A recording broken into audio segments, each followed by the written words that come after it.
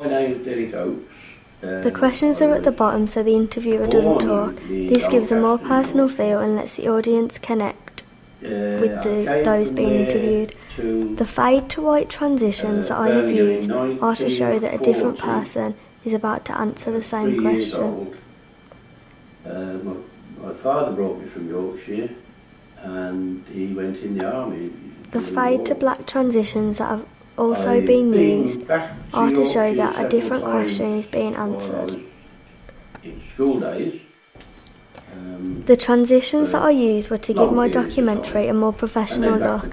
Also, they challenged the forms and conventions of a normal documentary because they use more cutaways and longer fades, whereas I've used more short fade transitions. And I'm 72 years of age. Throughout my documentary I used different panning, tilting and zooming techniques to try and show different angles and give the audience more of a look into the surroundings to help connect to the interviewee. The location I chose for the interviews were picked as they again help the audience connect with those being interviewed. Roller skating was a favourite, and we also did a lot of swimming. My documentary is both slow and fast-paced. The actual interviews are a bit more slow-paced to reflect the lives that the interviewee used to lead.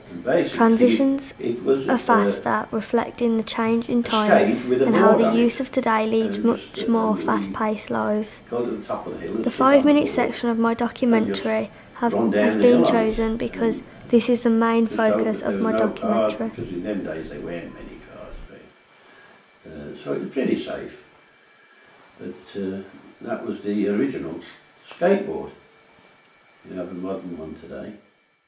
In my teenage years, there wasn't much to do in a small little fishing village, but we used to go over on the beach a lot and go swimming, and we had bicycles which we cycled into the city 7 miles away from where I lived.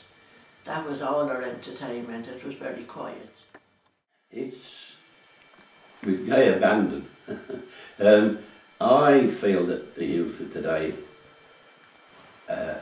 lack respect for other people, particularly for their elders, the parents. We were taught respect at school, and as far as the police were concerned, we did have a lot of respect for the police, which doesn't seem to be that way today. I don't think the youth of today respect their elders or their parents. They think like that, oh, they can do what they like. But we had to do as we were told when we were teenagers and had respect for our parents. Yes. The difference between today and when I was young is the modern technology today. The youth of today have got a lot of activities they can participate in. They do tend to go a little bit over the top with in general, with the drinking habits, which that was not for the youth of my day. Perhaps the elder people did in those days, but certainly not for the likes of myself.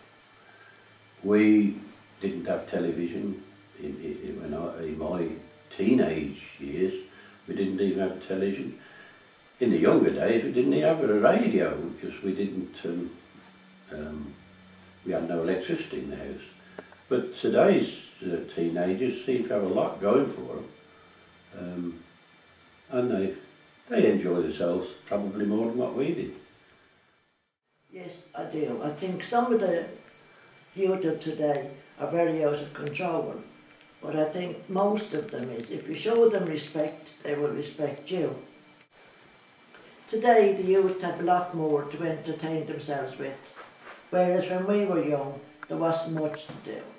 There was just one bus that took you into the cinema once a week, whereas the kids have everything today at hand.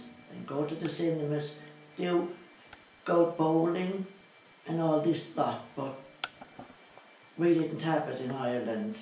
We're very, very quiet.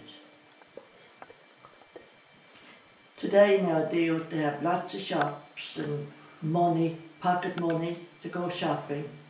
We didn't have pocket money when we were young.